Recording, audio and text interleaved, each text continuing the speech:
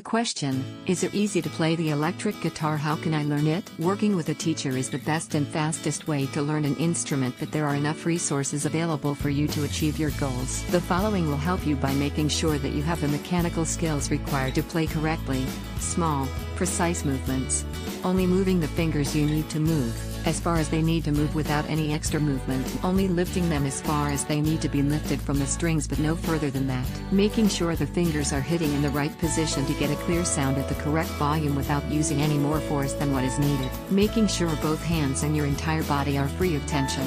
This means no involuntary movements from unused fingers or other unused body parts. In my experience, the following is a good practice guide. There are 3 things that work best for my students: regular, if possible frequent, practice. Working on a mixture of exercises to help build correct technique. Make sure that your instrument is always accessible.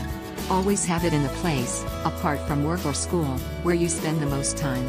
One of the things that has helped my students is using 5 to 10 minutes of spare time to fit a quick practice session in. If this is done often, you will be surprised at the progress you make. I have also found that the students that use these shorter periods to work on technical exercises, starting with any simple finger exercises and moving to scales and chord changes, tend to improve faster than the students that work on just pieces or songs. Working on technique sounds boring, but it will help you learn to play better in a shorter time frame, as well as making sure you don't end up cramps or pain in your hands or arms.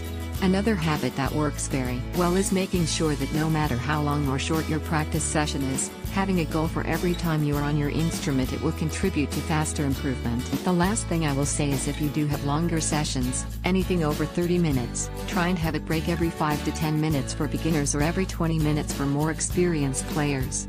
A break can be a 5-minute change of exercise or song, or an actual break. The reason for the break is to make sure that you can remain focused on your technique and form. The sooner you can play music employing correct technique, the easier it will become to play, and you will improve a lot faster. Best of luck.